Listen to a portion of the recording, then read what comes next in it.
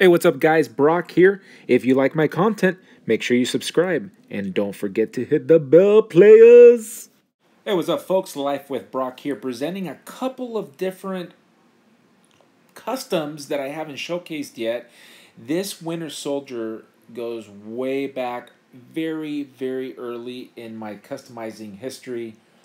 I think it may have been my third figure. I got the head cast. And then the body I used was the Nick Fury from the Toys R Us exclusive 3-pack. And then I added a Bucky Cap right arm and shoulder for more range of motion.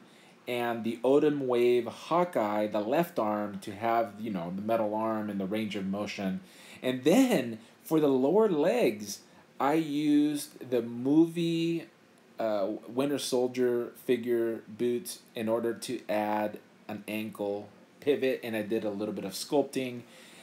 It's not a great job. I like the dry brush, but the face is pretty terrible, pretty heavy on the paint.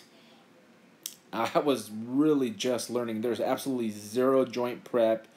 What the heck is that on the shoulder? At least I got the circle right, but the star came out all whack, big time. The sculpting was okay. I literally had no idea what I was doing. But I got myself a Winter Soldier. The Winter Soldier figure was going for like 80 bucks, I think. Ridiculous. And I got something that I can put on my shelf that I would be happy with. Look at that star. Gosh. Not even close. But hey, you know, chalk it up to learning. I just made indentations there. I just slopped it on. Oh boy, the sculpting's pretty horrific. But the kit bashing, you know, you have to start somewhere.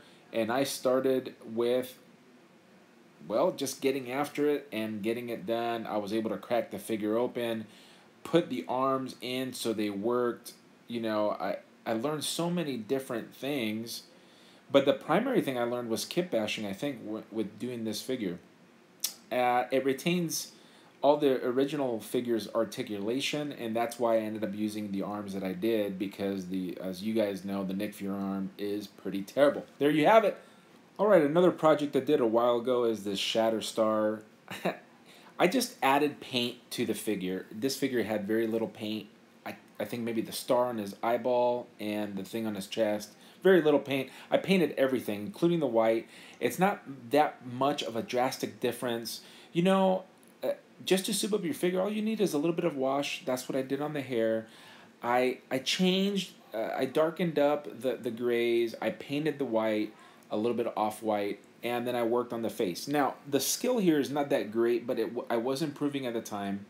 The skin looks a little bit glossy. I should have muted it down with some sort of matte finish or flat finish on the skin, because you really don't want the skin being that shiny, unless, you know, maybe around the mouth and the eyes, and that's about it. Everything else, I did a dry brush on that, what is that, some sort of scarf on the gloves. I did as well, the boots.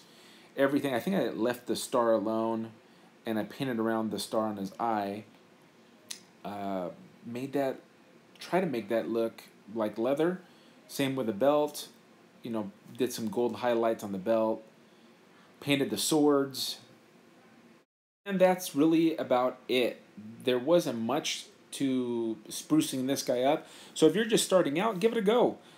Repaint a figure. Wash them with warm soap and water. Get that oil off the figure. And then you can paint right on top of what they have there.